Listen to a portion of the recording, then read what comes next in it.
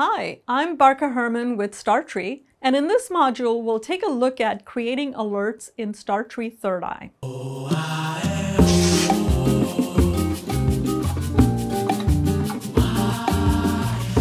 ThirdEye allows you to create alerts either as a basic alert or a multi-dimensional alert. What does that mean? You may want to create an alert just to check whether the sales at a particular store location went up or down. So in other words, you just want to know, hey, how's my sales going?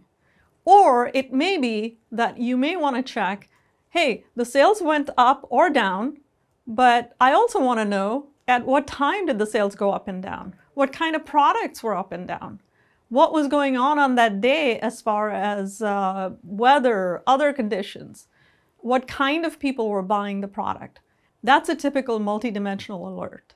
ThirdEye Dimensions Recommender uses statistical and regression analysis to figure out which of your dimensions have the most impact on your metric.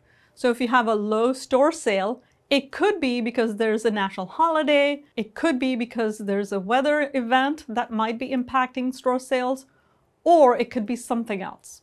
The alert creation process also allows you to set up filters that prevent false positives.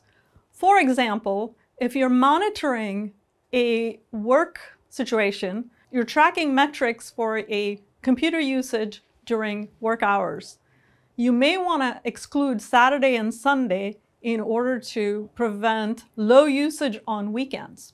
It also allows you to set sensitivity on many of the metrics that you're tracking. ThirdEye ships with many out-of-the-box algorithms that you can implement for your alerts. ThirdEye also has a plugin architecture that supports you writing your own algorithms.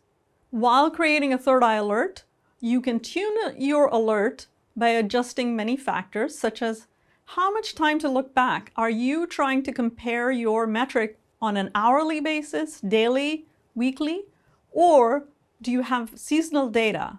So for instance, you may not want to have the same rules for tracking chocolate sales on February 14th as February 7th, for instance. It also allows you to vary sensitivity for each algorithm based on each metric.